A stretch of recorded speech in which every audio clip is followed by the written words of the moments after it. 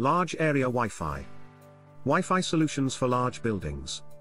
Wi-Fi is a crucial element in any building where there are people, be it a domestic or a corporate setting. But, when you're dealing with a large area of Wi-Fi, you need to be more advanced than just having a router. Wi-Fi technology has certain limitations associated with it, so it's important that you understand how to work around these restrictions. Thankfully, as long as you learn the best ways to solve these problems, Wi-Fi in a large building should pose no issue. Planning a large area Wi-Fi. Long before you start to install Wi-Fi equipment, you need to draw up a plan to minimize potential hurdles further down the line.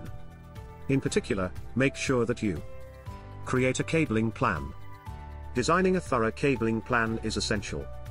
Not only do you need to take your employees' productivity into consideration, you also have to evaluate the specific needs of the building, for example access points, ceiling cavities, etc. Scalability, of course, is another area to consider, so it makes sense to plan for future expansion. Finally, you will also need to plan which type of cabling you need and what your budget allows. Following these strategies will almost guarantee that your installation runs smoothly. Correctly position Wi-Fi equipment.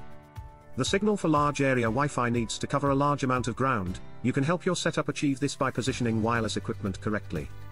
Evaluate the space that your Wi-Fi needs to cover and install wireless access points accordingly. Choose the right equipment. Wi-Fi solutions for large buildings will be considerably more complex than those used in smaller locations.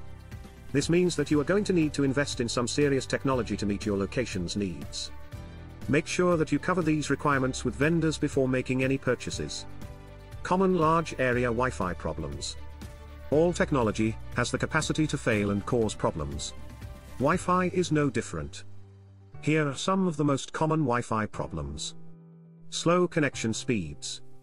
The main bugbear of any Wi-Fi user is slow speeds.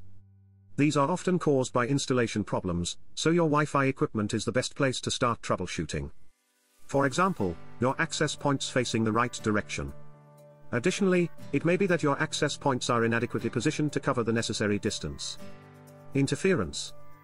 Wi-Fi uses radio waves to send signals between devices, and these transfers can easily be disrupted.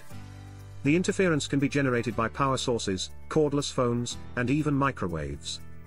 The impact of this signal disruption can quickly result in network dropouts and a reduction in productivity. Incorrect cabling.